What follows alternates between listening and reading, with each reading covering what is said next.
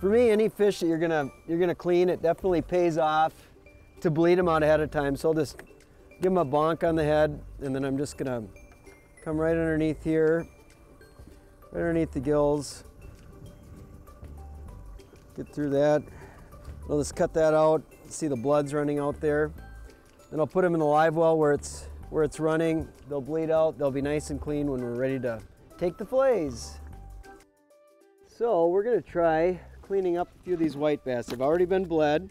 So now what I'm gonna do is, of course, these things have big bones, they've got tough scales, they've got kind of a tough hide, so having an electric knife with you makes a real difference. This is a lithium ion, so I'm just gonna take the fillets off here. So one thing about these white bass is they definitely have a fatty, and they've got a really distinct mud line. So I'll show you when I take this skin off of this guy here. The red meat that I'm talking about.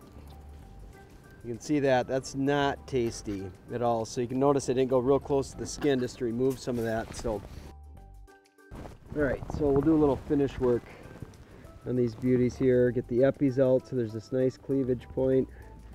Feel the eppies, we'll split the fish right through there. We'll just take and with the martini here, trim this red off.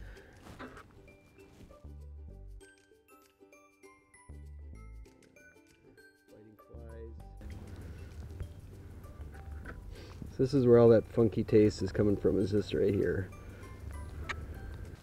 Boom. White bass fillets.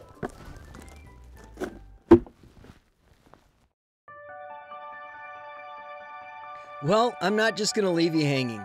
Here's a simple blackening recipe I've used for many fish, and the firmer the fish, the better.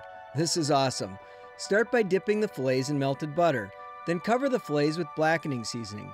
You can make your own or pick some up at just about any grocery store.